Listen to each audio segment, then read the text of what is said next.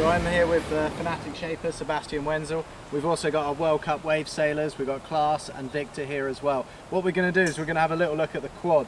So Sebastian, tell me a little bit more about this shape. Yes, this shape remains unchanged from the previous season. It's a beautiful board. We updated the graphics though. Came out really nice, I think. You see the carbon negra fiber on the deck. As the name says, it's a quad setup. We have a very cool bottom shape here with very slight contours. You see there's a slight concave with a little bit of double inside, rolling all the way back through the fins, finishing off nicely, pretty flat tail release here.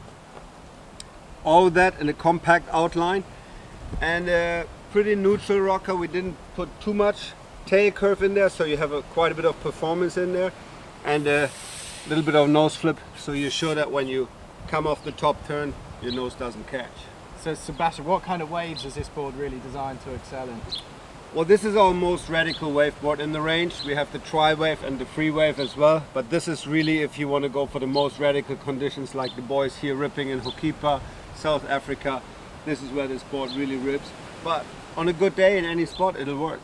Yeah. I mean, Klaas, I noticed you were using it a lot throughout of last year, even in the onshore events as well? Yeah, I've been using it in Klitmøller as well. I loved it in the down the line stuff. It's a really clean rocker line that allows you the perfect carve. But I also use it in Klitmøller. It's radical, you can put it vertical, and it has, through the concaves, there's a lot of drive in the bottom turns. And you can do all the latest moves you can do on the wave, and it's also fast enough for the jumping stuff. Yeah. I mean, Victor, I've seen you as well shredding on this board at Hokipa. Maybe a little bit of input into how you have your fins set up and the positions that you're using?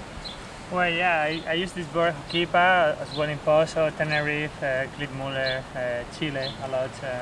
Yeah, the fin setup is pretty much, it's not as it is now on the board. I use it a little bit farther apart, like two and a half fingers from each other. Okay. And it will give you like a better planing, less slidey, and yeah, I think the board itself is pretty much good for every conditions. Yeah. Hokipa, Pozo, Tenerife, even on Sid we use it sometimes.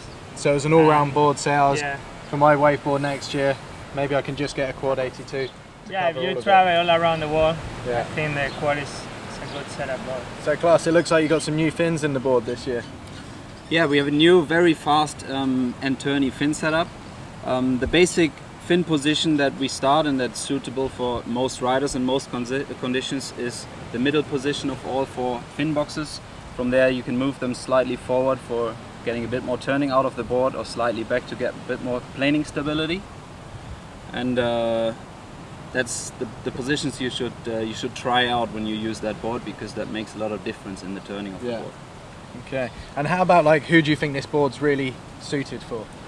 This is the most radical wave board in the line, and it's suited for the more advanced wave sailors who want to get the maximum out of their board, who do some more radical turns, and who not only sail their average wave spot, also every now and then in a pretty good wave, and that's the board for those kind of wave sailor.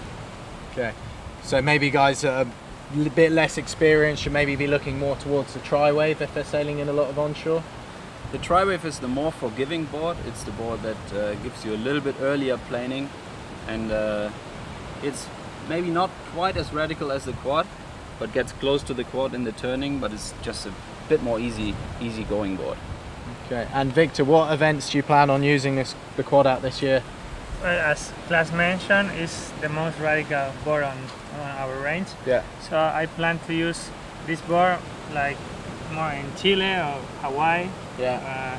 And then I plan to use the tri-wave more in onshore conditions, because it's a little bit faster and I can get a little bit more projection on the jumps than on the quad. Okay. So this is a little bit of a difference. Yeah, also. makes sense. Yeah. Perfect.